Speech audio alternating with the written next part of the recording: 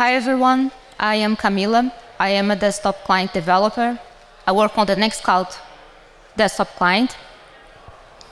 And in this talk, I want to try to explain, I want to try to show you how to get over the fact that Nextcloud is not moving away from PHP. Despite the protests, most sources claim that PHP still makes up for about 75% of the web. And every year, in conference, we always get at least one person asking, why is Nextcloud written in PHP? Why don't you rewrite it in Go or another programming language?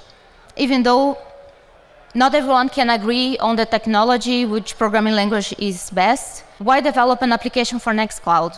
Why would the desktop client developer be interested in writing an application for Nextcloud on the server side? And besides the usual suspects, which is Nextcloud is an open source project, Nextcloud has a very nice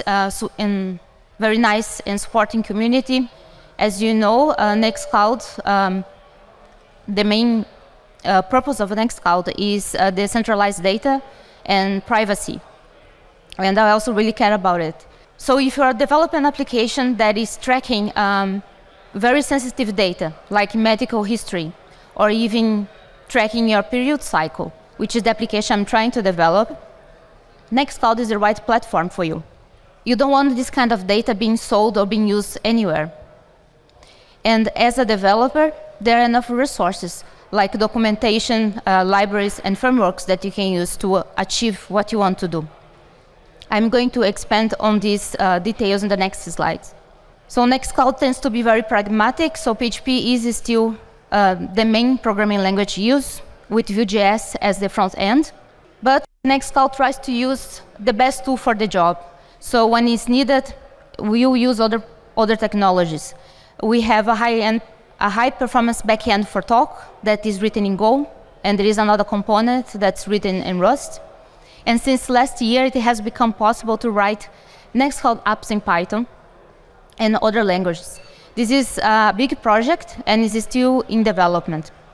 So most resources today are still, for development, are still PHP and JavaScript. And one of the advantages of it that I can see is that you have a lot of IDEs and editors that support those programming languages. And that's very important if you're not familiar with the technology. I have been using Visual Studio Code. There is also PHP Storm, which is widely used in the community. You can also program in the web using GitHub Codespace, which is Visual Studio Code Online. You also, to get started, you don't need to start from scratch. We have a very cool app generator that in a couple of minutes, you get all the files that you need to get started. You immediately have a Hello World app that even includes tests. And if you know what you want to develop, but you are not sure on how to proceed, we have a big app ecosystem. You can look for applications on GitLab, on Git or GitHub, and look for a similar app that has features that you want in your own. So you can read the code to learn how to do it. I have been using Deck for that. Then we have the Nextcloud app framework. So you still need to write PHP code, even though you have the app skeleton from the generator. And you won't need to develop again user management or sharing. Those main features from Nextcloud are available to you via the Nextcloud app framework. It's the same for the front end. We have the Nextcloud Vue.js components for that, to style your application.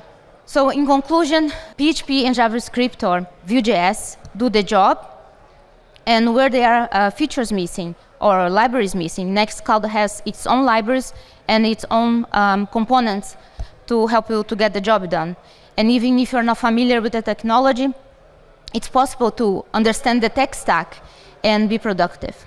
Thank you.